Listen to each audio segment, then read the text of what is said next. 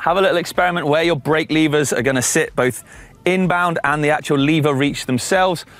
That's different for everybody. I run mine quite far out. I know Neil and Blake, they run theirs quite close to the bar. Could be dependent upon hand size as well. And also, you want it to be ergonomic. You want to be able to reach the levers and the thumb shifters, the paddles, if you like, whenever you're riding. So, you know, my dropper here on the left-hand side, it sits nicely at the end of my thumb. I don't want it running too far in because it becomes harder to press. So you never really want to have to move your hand as such to be able to push any or pull any of the controls.